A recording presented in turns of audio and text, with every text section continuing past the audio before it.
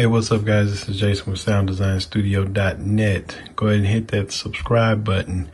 But this is the next step of your X32 creating the custom logo or lock screen logo. So this would be your lock screen setup. So the lock screen have like inverted colors and all that different kind of stuff. So I'm not real big on how to do the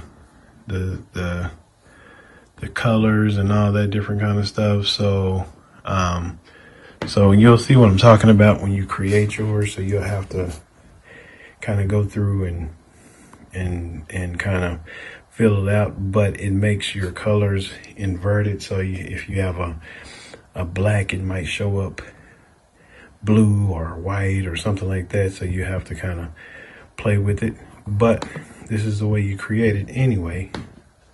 So create the name of the file, and this is in Photoshop. I'm just going to call it test. All right, so you remember your file size have to be 799 by 356 pixels. You can do the RGB color for right now and then hit OK. So it creates the file. Now what I want to do is I'll use that color, and basically I'll sit there and just put a text on top of that. Let's say SOUND, oh sorry, SIGN STUDIO,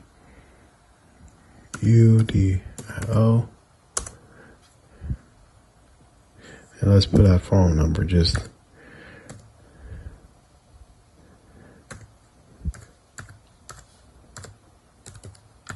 all right. And so now at this point, if anybody opens up the console and it's on a lock screen, they know how to contact you. I was saying something looks wrong.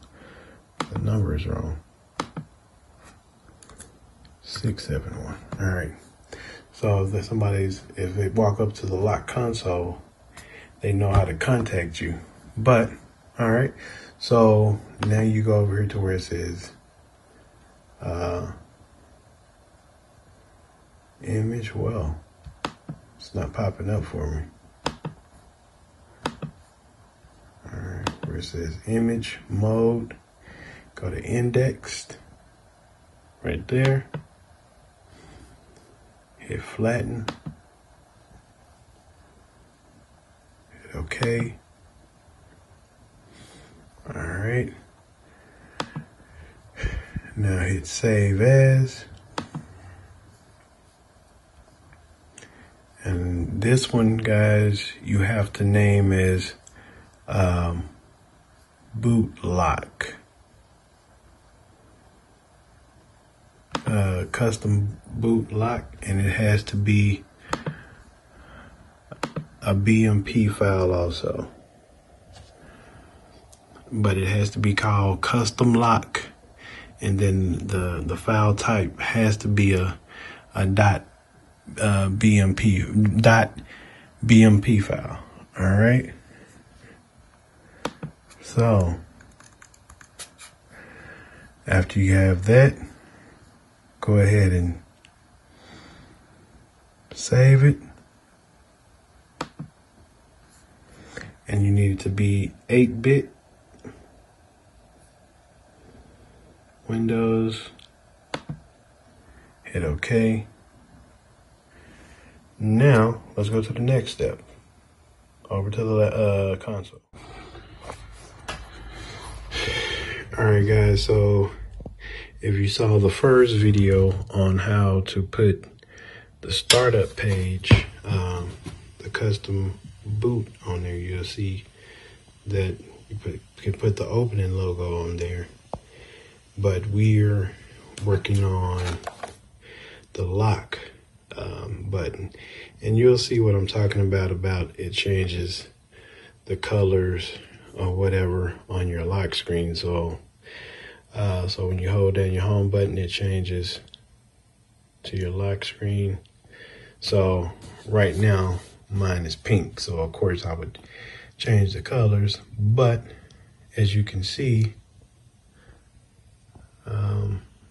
well, from my phone it's kind of bright, but you can tell that it is Sound Design Studio on there, and it says my phone number and all that kind of stuff on the lock screen.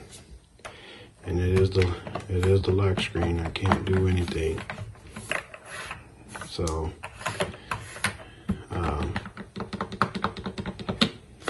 can't do anything. That's the lock screen. So that's how you set that up, guys. So hopefully that helped some of you guys out, and I'm taking off on lock. So this has been it for SoundDesignStudio.net. Hopefully you guys subscribe, hit the subscribe button, and we'll talk to you guys later.